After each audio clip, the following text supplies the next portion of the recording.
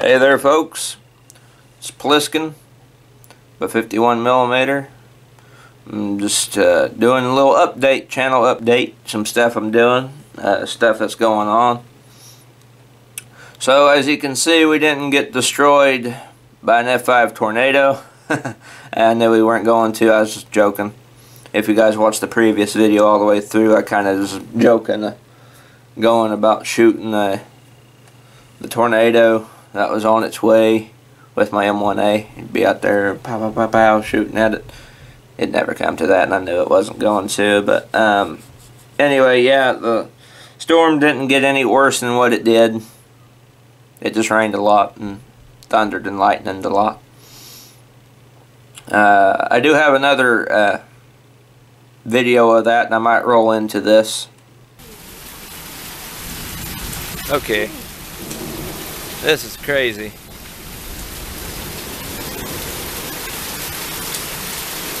Oh my god. It sounds like a battle. Sounds like a war zone. Oh my god. I'm not going to be able to sleep tonight if it keeps us up. Yeah, you will. Yeah, it basically turned into a big lightning storm. But, yeah, everything's fine. It didn't get any worse. Right now, what we're doing, me and my dad, we are in the process of reloading all my 308 ammo. I'm going to show you all that here.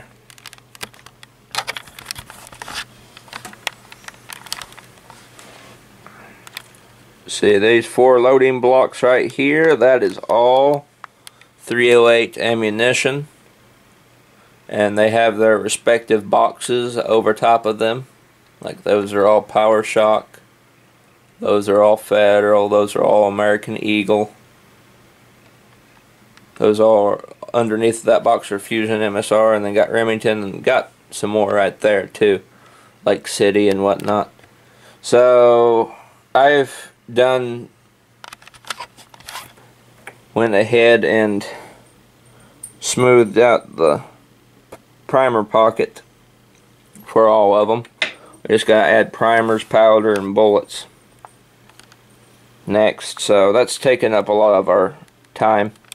But when it's all said and done, I'll have some accuracy loads, because we're making all these. These are all name brand. We're making all of these 168 grain AMAX bullets, and then all these down here, all the Perfecta and ZQI, we're making those 150 grain Planker loads. In total, I have 250 rounds of ammunition altogether. I know I've shot a lot of ammo through that M1A. Me and my dad are also waiting for the guy that works at a machine shop up north in another town to call back to us and confirm whether or not he's got our AR-500 rifle target in yet. We went there about a week ago, about 2 weeks ago, a week ago, 2 weeks ago. Hell, I can't remember. I've been so busy. But we went up there and ordered I think a 16-inch plate of AR-500 steel, circular, and he didn't have no AR steel at the time, so he's got to make us one, and we're just waiting on him to get back to us about it.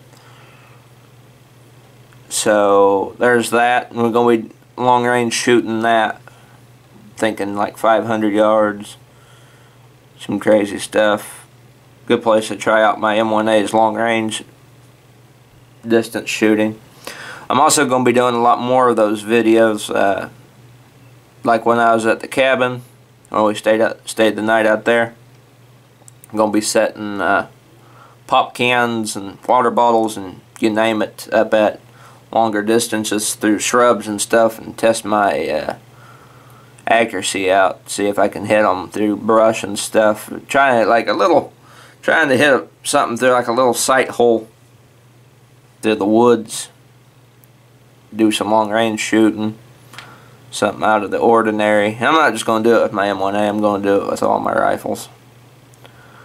I'm trying to just for video's sake, because long range shooting's very fun. I'm also going to try to shoot an egg at 300 yards here in a few weeks. That's going to be real fun. That's going to be real hard to try and do. But yeah, that's what we got going on. I'm also thinking about going ahead and doing a review on the Redfield rifle scopes that we've got, since I've used them for years. 2 of which I've used for years, and the one on my M1A I've only used like for a couple months. I might also go ahead and do the review on the Fulton Armory scope mount, since I've already had it for basically a whole year. And go ahead and do the review on that. Probably going to do a review on some other stuff. Might also make a 223 versus 308 video. I don't know if I've said that already. I'm working that around, trying to get that all pieced together in my mind, how I'm going to do it and all that.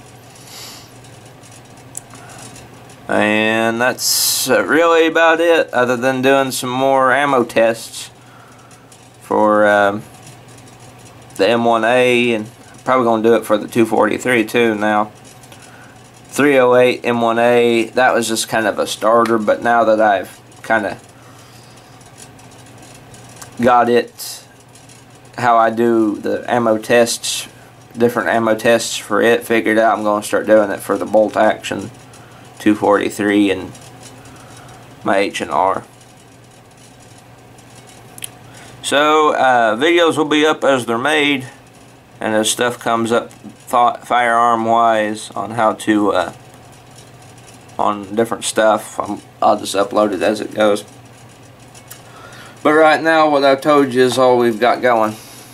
Might go up over the summer to there's some place up north that my friend changed. He goes to college up there, but he said he met some cool guys up there, and they're wanting to go shoot guns, and they got AR-15s and stuff. So that might be a video too. I don't know. Depends. So that's just what's on the calendar right now. Other than that, I ain't really got a whole lot going on. Well, anyway, this has been Pliskin. I'll see you all in the next video, whenever that'll be.